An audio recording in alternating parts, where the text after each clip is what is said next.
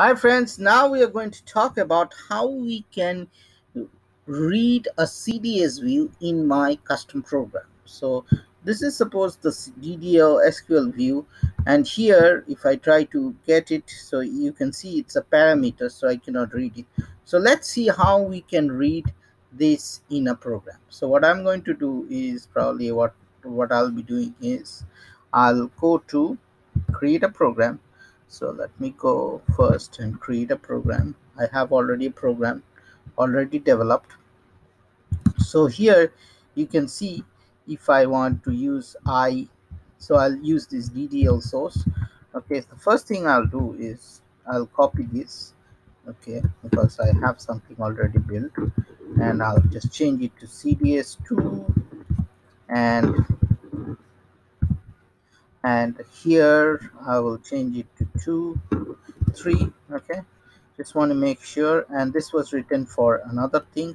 So what I'm going to do is now I'll get the table. So first the DDL source is this one. Okay, so here I'll change it.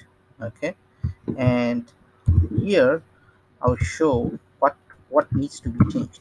So here this is the way I have written, and now here I have company code, and suppose I want the customer also. So I put customer. I probably want counting document. Okay, so I'll just get some of these features.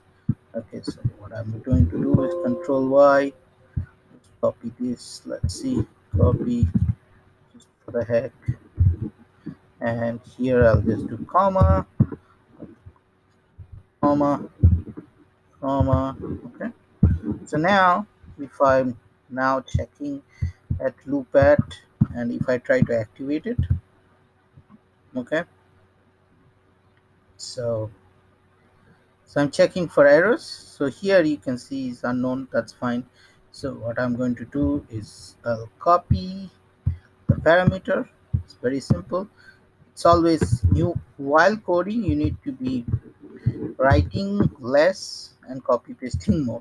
That's my mantra. And people might differ about this, but that's the way you should be doing.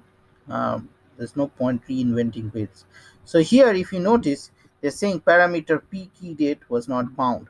So this is a new way. This is the new way you have to write the code. For this, you have to write where the key date will be side datum. Okay, and probably there will be something else. Let's see if there's anything else.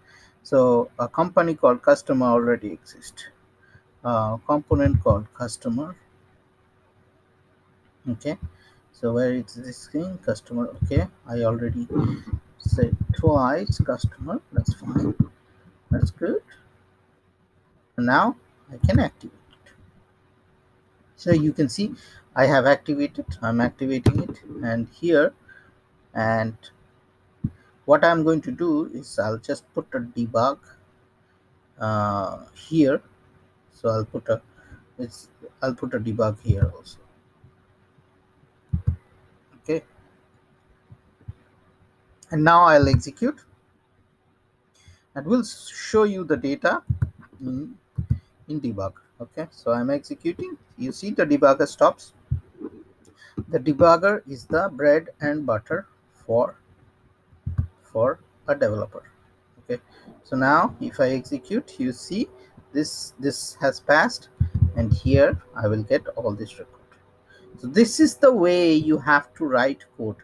Okay, you need to write the code here. Whenever there is a parameter bounded, you need to put the value here. This is the way to write the code. Okay, so this is very simple, and I'll probably put it in the description so that you all can understand, and if you see the video you can see it also.